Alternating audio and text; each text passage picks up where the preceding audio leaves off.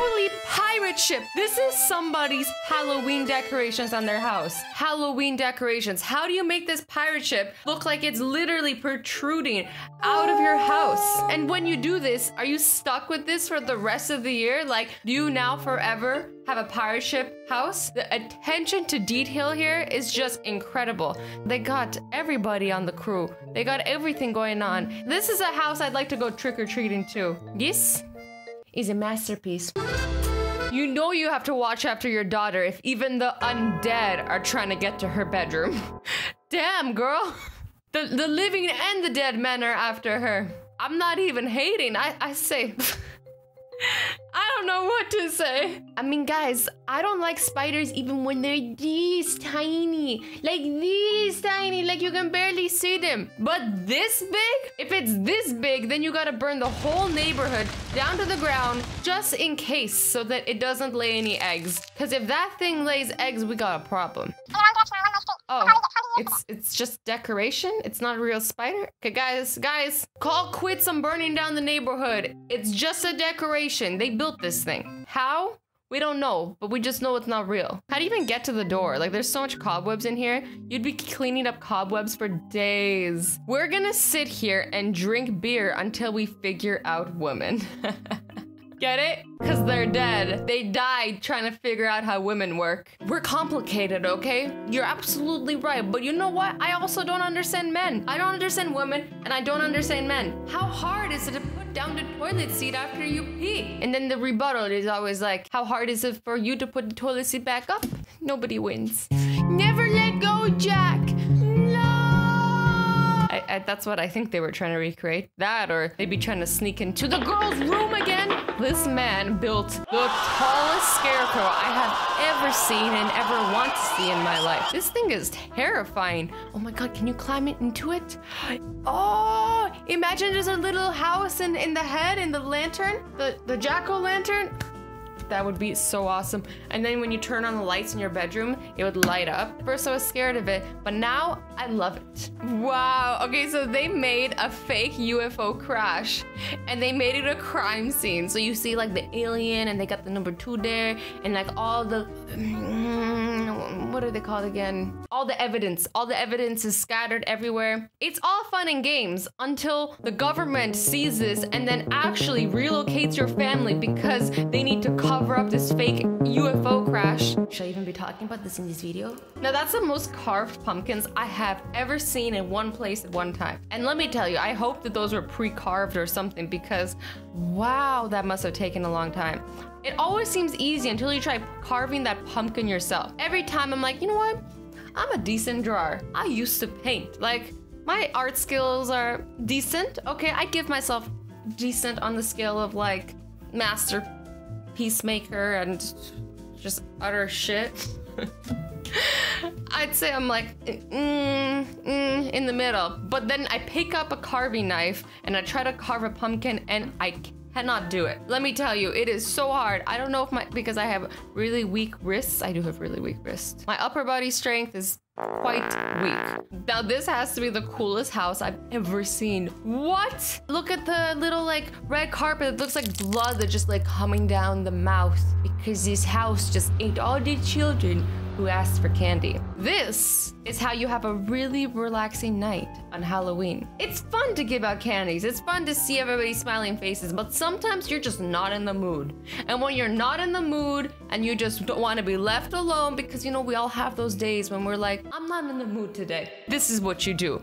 Nobody's gonna come to your house and your house looks like this, that, or everybody's gonna come to your house. I mean, it could go either way. This Ghostbusters house is amazing. Look at all the attention to detail. They've included so many things here. How long did this take and how much money did it take? Like, is this like all your savings so that you can just have some sick Halloween house and then on Christmas you're like, sorry, no lights this year. We spent all our budget on Halloween. This tree fell and they were like, let's just turn it into King Kong, who is really angry. I like it. Or is this like a Jurassic Park reference? I'm not sure. A little dinosaur here. Now, I like The Simpsons just as much as the next person, but this is a real fan. Like, this is a true fan. They got me beat, okay? The only thing scarier than this house is the electrical bill they're gonna get at the end of the year. Wow.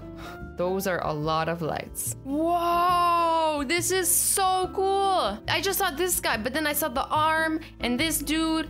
They're all like climbing out of there, like they're being born out of a pumpkin. This looks cool, but can you imagine the smell? When pumpkins left out in the sun for too long? Ugh, it does not smell pretty. I like this one, and let me tell you why. This is a story of revenge, okay? We spend year after year carving the pumpkins, and they are finally getting their revenge. They're fighting back. Okay, I made that up, but I thought it had good lore behind it. I love the lore behind a picture, and sometimes when it comes with no lore, I'm here to provide it. I grounded the kids for Halloween. The sign on this one is just too much. They literally grounded the kids. We have a Walking Dead one here. This is really well done. Think about all the time they took to make all those zombies and all the humans fighting back. Now, if you want to make this really interesting, you don't put a fence around the zombies and you let them roam around the neighborhood. As far as Halloween movies, I love The Nightmare Before Christmas. It is so much fun, and I watch it almost every single year, and I never get bored of it. I don't know, I just love it. I love it. It's so much fun. And apparently this person also loves it so much that they turned their whole house into a Nightmare Before Christmas set. I mean, I appreciate these decorations, but how does somebody get an entire bus outside of their house for a decoration? Like, what is this? Did they steal a school bus? Did they buy one? Did they rent one? I need to know the story behind this. I wish the sun wasn't so bright so I could get see more of the details. But oh, is it like filled with like monsters? I can't tell. I see what they did there. This one's really creepy and cool. Like, is this paint? How do they make all these decorations? And more importantly, how do you get rid of them? Do you just keep them up until next year? If this was your house, you would never get any mail. Oh, I'm gonna order some really cute clothes online, and then they never show up because the mailman is like, screw this. I'd rather get fired.